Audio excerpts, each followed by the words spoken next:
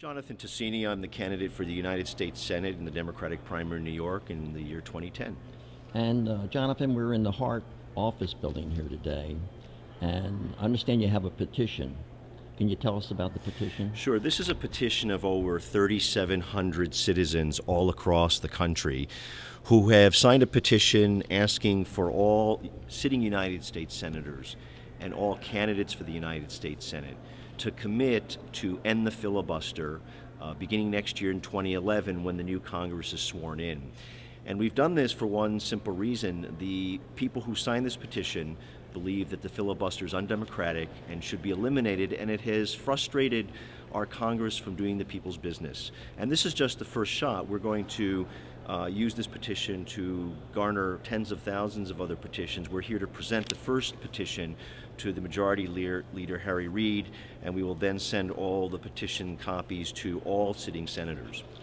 What are the problems that have been created by this filibuster rule or process that you can think of that really pushes for the elimination of it? Well, that's a very good question.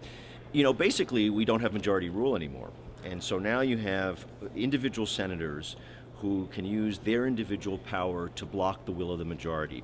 Now, I'm doing something unusual. As a candidate for the United States Senate, I'm going to do something that most sitting senators and most candidates are unwilling to do, which is to say that if I'm elected, once I'm sworn in, I'm going to give up this power, give it up back to the people, because I think ultimately this is really about democracy and the ability of the people to make sure that the senators are doing their people's business. So I'm happy to give up this power for the betterment of democracy, and I'm urging and demanding and calling on all the sitting senators and all my future colleagues to do the same.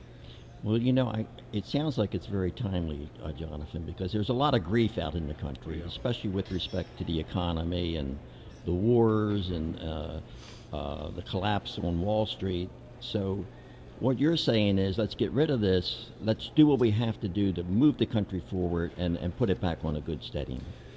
That's right. And you know, giving up this power in some ways says that you might not get your way down the road, that you might not be in the majority, but what it does say is that one individual senator, and I'm not going to name any names, whether it be Republicans or Democrats, they've all abused this system.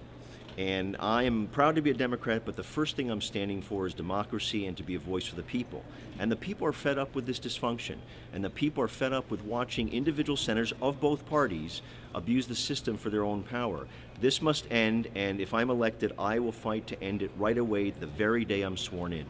I think the polls support what you're saying. There's a lot of unhappiness throughout the land in different states proportionally with respect to the incumbents and the way they've been doing business in Washington. So you're hoping that this petition that you have, if it's adopted, can move things forward. Well, you know, it's a first step, and obviously I can't do this alone. This is really going to happen because of the welling up and the rising up, as you point out, of the people. People are angry, and it's going to be up to the people to convince a majority of the senators to get rid of this power. Now, that is not an easy thing. Let's be very clear. In America today, most incumbents, most political leaders of both parties, the one thing they do is strive to get reelected and to hold on to their power. And I think that has particularly created the dysfunction in politics, and it's the reason people are angry. Now, I'm a proud Democrat, and I'm calling on my party to take the leadership on this, because I believe that if we do so, we will once again be seen as the voice of the common person and the voice for democracy. Anything else, Jonathan? No, that's great. I'm looking forward to doing this, and we're going to wait for a delegation of people to come. We're going to present this to the majority leader and maybe visit a couple other senators. Thanks so much. Thank you.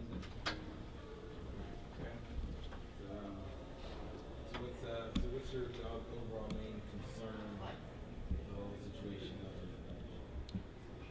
So how did they go, Jonathan? They were very pleasant. We presented the petition, and we asked to have a follow-up meeting with the senator's staff so that we could discuss how this is actually going to proceed forward.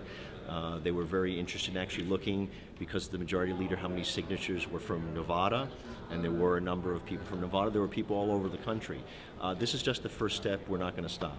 And currently you have how many signatures? Over 3,700, and in a very, very short time, and we're hoping then to take this effort and really ramp it up and get even more signatures with the help of people all around the country. And the petition is online if people want to go to it. The petition is online at jonathantasini.com, and we really urge people to sign it, spread it around.